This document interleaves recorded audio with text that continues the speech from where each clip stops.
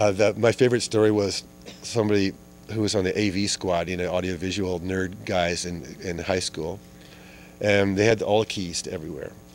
And so they saw that the film was there in the library, but they weren't showing it at the school because they thought also that it was not appropriate, or they couldn't figure out why they should run it. I couldn't even figure out why they picked it up, that distributor, because it's so bizarre.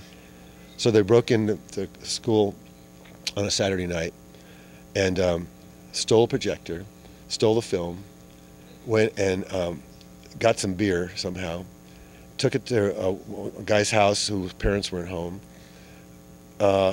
set up the screen, watched the movie about 6 or 8 times, got drunk, ate pizza, and had a great old time. And Monday morning got everything back in place in the school. Nobody ever knew about it. And I thought, yes, that is like the best audience, best story. But really the best ones were when people say, seeing that made me realize I could make my own movie. That I wasn't intimidated by Hollywood. I could go out and get a camera and make a movie just like you did. And I think that that's the best feeling.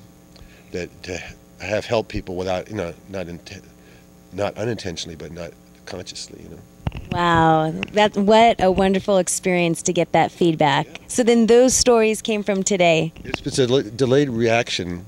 It's like being Rip Van Winkle, You make a movie, you go to sleep, 30 years, I wonder what happened to my little movie. And it's like, 30 years later, it's like, yeah, it's a big hit, let us tell you about it.